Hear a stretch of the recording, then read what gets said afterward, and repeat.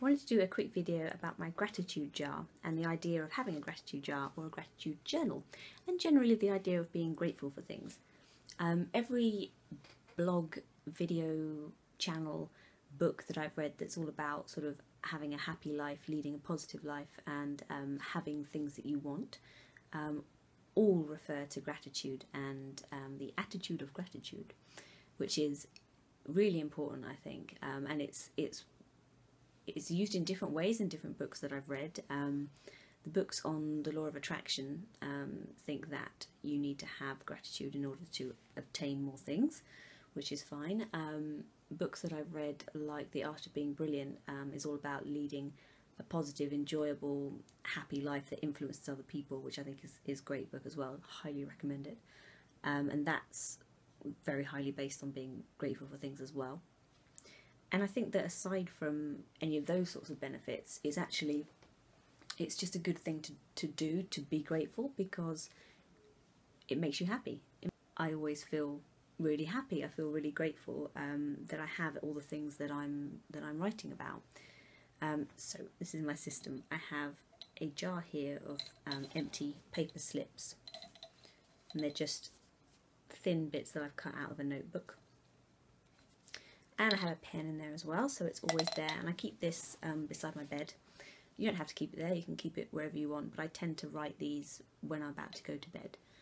Another important thing is not to make it something like a chore that you have to do every day. If you want to set yourself a goal of, I'm going to try and write something every day, that's great, but don't let it become something where you think, oh, I really want to go to sleep, but I've got to write my gratitudes, because that's not really the point. The whole point is to take a moment to think about something that you're grateful for, and to be grateful of it, and to be sort of aware of that thought process. So don't do it as a chore, do it as something that is spontaneous, perhaps, that comes to you. So I tend to do these when I'm thinking I'm particularly grateful for something, when I go to bed, and I write it down on one of the little slips of paper. And I put it into this jar, which is my gratitude jar. And I took this jar from the last place that I worked. It was a beetroot jar, and I basically brought it home and washed it out. They usually have stickers on the front, jars like this, so if you just soak it in some warm soapy water, that comes right off. And then I'm covering this because it's got my name on it, but I put gratitude jar on the front in a shiny silver pen. And then I write my gratitudes and I pop them in the jar. And the other nice thing about having a jar, like a see-through container like this, is that you can see them building up, which is quite nice, because it kind of just like an instant visual reminder that you've got lots of things to be grateful for. So I might read one of these out. I don't think I will read one of these out because it is private, which is why they're all sort of wrapped up like that and folded. But there's all sorts of things in here. There's, I'm grateful for my fiance, I'm grateful for being engaged, for having a wedding to look forward to. I'm grateful for the running water in my house, that I've got hot water when I need it, that I can shower with. I'm grateful for my duvet, which keeps me warm in the winter. I'm grateful for my hair, because it's curly and it's nice and it's thick. I'm grateful for my sight, that I can see things. I'm grateful for my belongings, my clothes, my family, my friends. There's everything on every level, from little things, like I'm grateful for the new makeup that I bought today, to I'm grateful for, my life.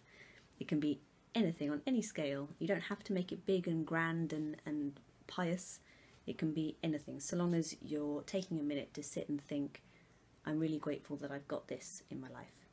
And yeah, I always come out of it feeling happy and feeling grateful and lucky that I have all of these things.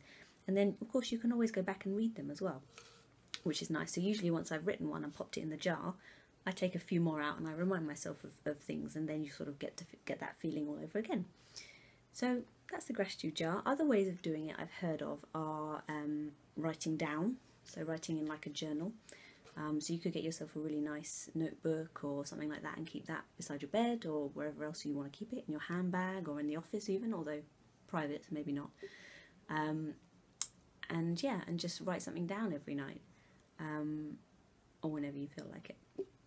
But yeah, the key thing is just to take a minute when it's quiet, when you've got a minute to yourself, and think about it that way. And then, yeah, make a log of it and go back to it. And it's okay to put the same thing in more than once as well. That's important. You can be grateful for something again and again and again. In fact, you should be. You should remain grateful. So yeah, whatever reason you do it for, I think this is a good thing to do. And whether you want to do a jar like mine, or do a journal, or if you've got your own way of doing it, then please leave me a comment, let me know. Because I'm quite into this kind of thing, so I'd be interested to know if there's another way of doing it. But yeah, gratitude jar.